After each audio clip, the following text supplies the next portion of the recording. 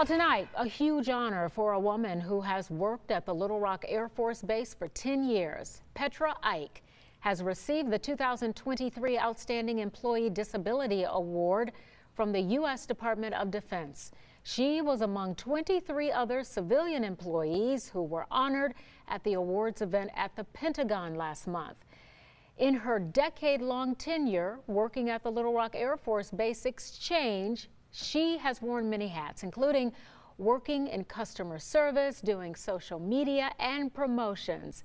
And she said she was shocked that she was chosen for such a prestigious honor.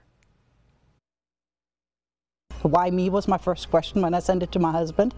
When my boss told me, I didn't believe him, and then he forwarded the email to me, and I just sat there at my desk staring at it.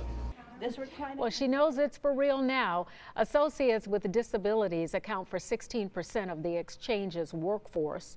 Petra is the wife of a retired Army man, has 2 sons in the military, and a daughter who works for the Coast Guard. Congratulations to her. What a very nice honor.